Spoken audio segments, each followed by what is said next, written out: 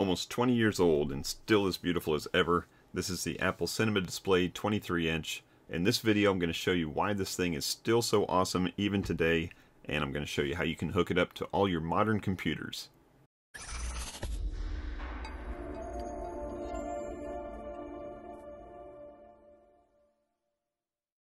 Hey everybody, it's Chris from Family Geekery. Today we're going to be taking a look at this 23-inch Apple Cinema Display. When this thing was introduced back in 2004, it was absolutely revolutionary. If you want an awesome stroll down memory lane, go ahead and check out the Apple WWDC announcement where Steve Jobs talks about this thing. I'll link that up here.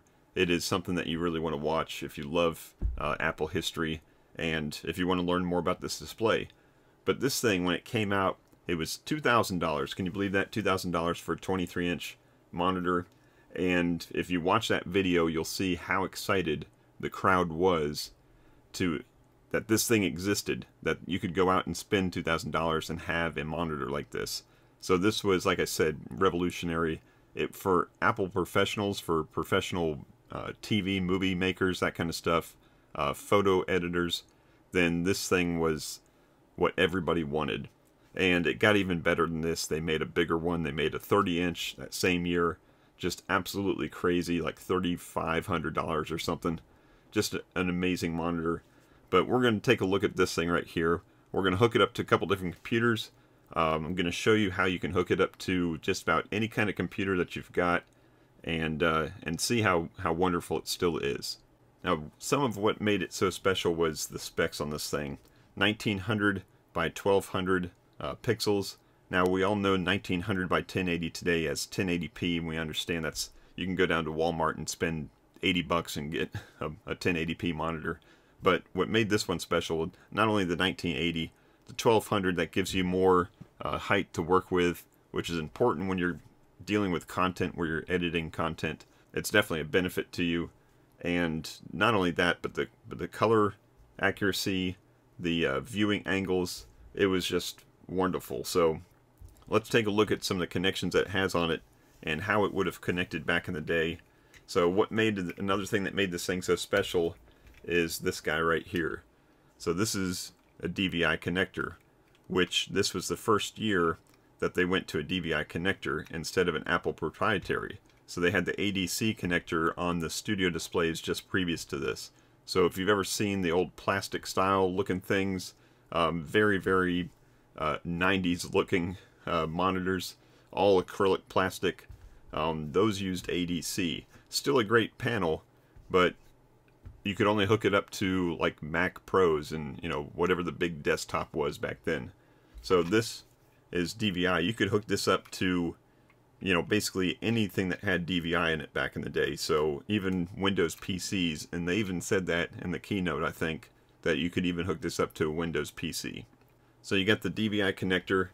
Also on here you've got a USB connector, because in the back of here is two USB ports. So you could plug this into your computer or laptop, whatever you're plugging it into, and then you'd have like a hub back here basically. Same thing with this. This is your FireWire connection. So if you plug this into the side of your laptop or computer, then you'd have two FireWire ports in the back of there that you can connect to. And then last but not least, you've got the power connector. So this thing needed a power brick, which looks like this. And for this size, it was a 90-watt power adapter. So you plug this into the wall, and then you plug that little funny connector into here. And this is also kind of revolutionary for its time. It plugged in either way. You couldn't get it wrong. So just like their lightning connectors that they came out with, and just like modern USB-C, just a very easy connection.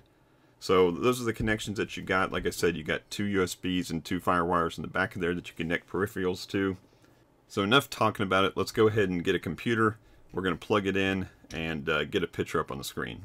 Alright, first one we're going to connect to is this 15-inch MacBook Pro. And this is a 2010 15-inch MacBook Pro. So on the side here we can see we've got basically everything we need. We've got a DisplayPort, mini DisplayPort connector here, USB and FireWire. I'm just going to be worried about the video connection, so I'm not going to worry about the others. But we're going to plug right into this mini display port. Now obviously there's no DVI port on this computer, so you need something like this. So this is a mini display port, and that's what that icon there is. And then you've got DVI on this side.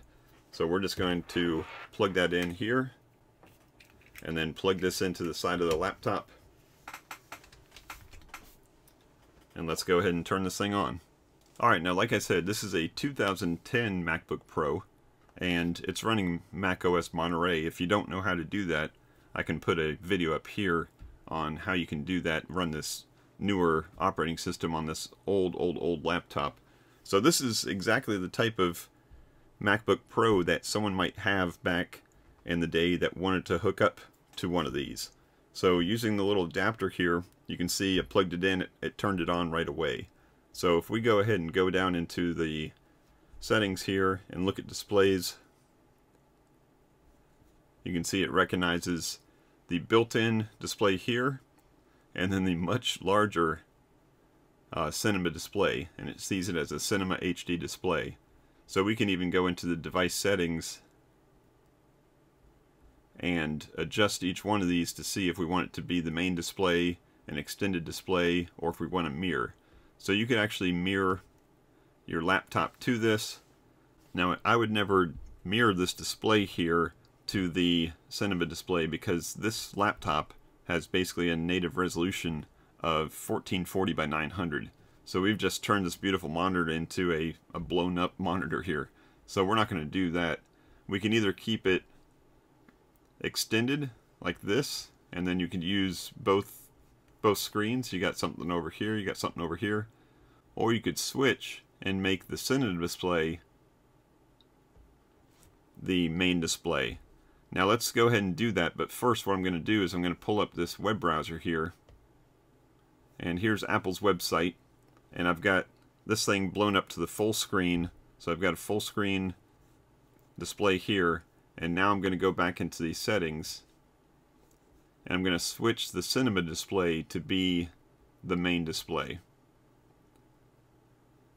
And now what we're looking at over here is basically the size of this web browser is what this screen was here.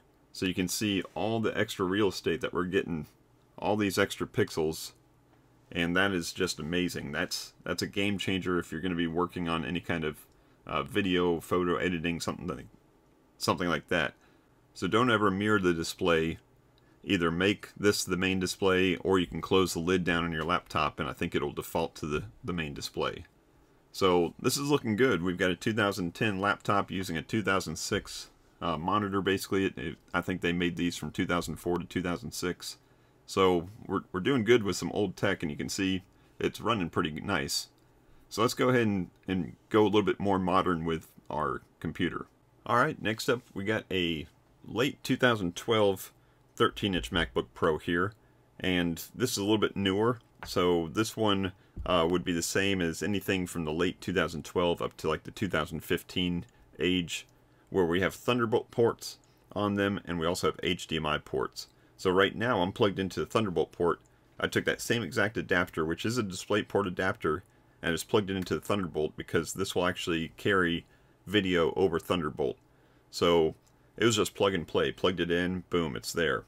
So I'm going to do that same demonstration again where I made this the main display, and because this is a little bit older operating system, what I'm going to do here is I'm going to shut the lid down and make that force this to the main display. So let's bring up this Apple website again. Got this thing blown up full size. Now to get this done, you do have to have a power connector plugged in, because if you don't have a power connector plugged into your laptop, when you close the lid down, it just thinks that you want to shut the computer down. So I'm going to close the lid down. I do have a mouse plugged in so I can still manipulate things. And here we go. Here's the MacBook Pro screen. So this is even a bigger difference between how much extra screen we get just from this, 1900 by 1200 display. Now I know what you guys are thinking, maybe 4K displays, so much better. Well, 4K not necessarily, because 4K is basically 4 1080p screens but then they double the size of all the pixels, so it ends up being basically a 1080 screen. Now you can blow it up to be actually 4K of resolution, but then everything on the screen is so tiny unless you've got a ginormous screen. Now, as far as like a 1440p screen that we have today, yeah, those are, very common, and you do get a lot more pixel real estate. But back in 2004, that wasn't even heard of. So this 1200 height was pretty amazing. So that's pretty cool. So what I'm going to do next is I'm going to use an adapter like this to hook it up to the HDMI port and see if it works the same exact way. Alright, so now I've taken the DVI connector that's built into here, this cable, plugged it into that adapter I just showed you, that DVI to HDMI. Now DVI and HDMI are extremely compatible together, so it's no brainer that this is just going to work. So I plugged it into the right side of the laptop that has the HDMI port right here, and again, plug and play, it just came right up. So we didn't lose anything at all. So you get your choice on these models. This would be like the late 2012 to 2015 range of either using Thunderbolt ports or HDMI. And for that matter, basically any Windows laptop that has HDMI or your desktop. So next up, let's go ahead and grab a newer laptop that's got the USB-C connectors on it and see how it works. Alright, next up, we've got a 2020 MacBook Air, and this is an M1 version. I tried the same exact thing with the 2020 MacBook Air, which was the Intel version, and it worked just as good. So this, as you know, has nothing but USB-C ports on it. So this is not as common a connector, probably not something that you've got laying around unless you actually needed one, but this is USB-C on one side and a female DVI on the other side. So that's very important. There's ways to adapt, like I said, HDMI to USB-C very easily, and then HDMI to DVI, but if you're going to do this, just do it the right way and just grab this thing. That way you don't have too many connectors in the middle. So we're going to do the same thing. We're just going to take our DVI connector coming off of the display, plug it into this adapter, take that adapter and plug it right into one of our open USB-C ports.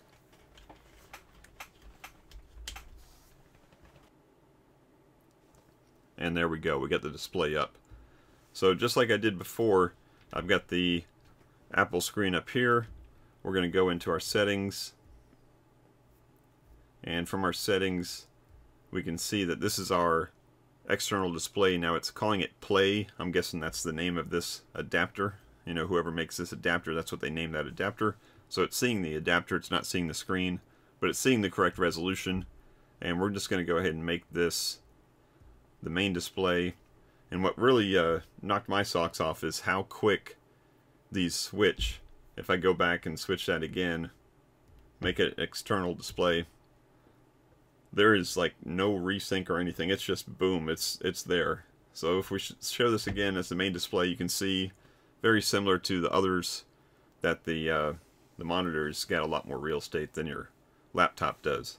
So this would make a perfect screen for maybe an M1 or M2 Mac Mini.